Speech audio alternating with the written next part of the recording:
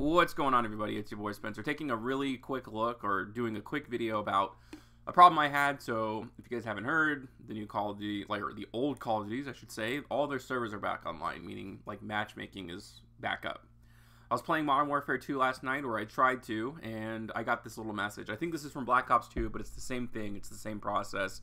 I'm going to try to quickly explain it right here. So it says the current profile is not allowed to play on Xbox Live.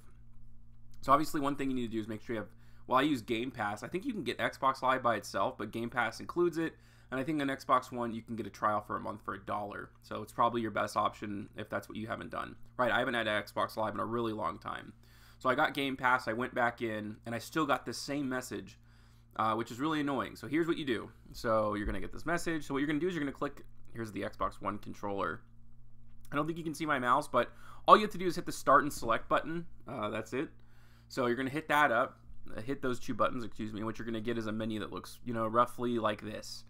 So what you're going to do here is you're going to go down to Manage Storage.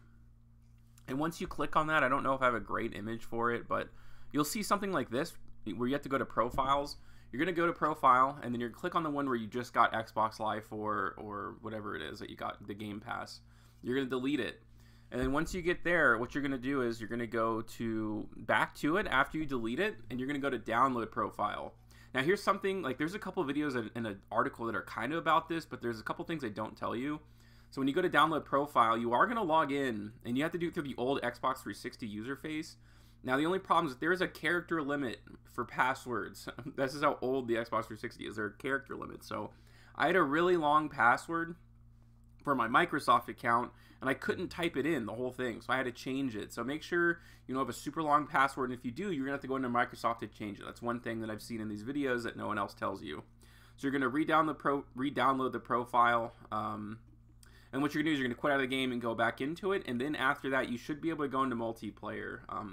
So that's what worked for me. Hopefully it works for you. Other than that, that's going to do it for today's video, and I'll see you guys next time.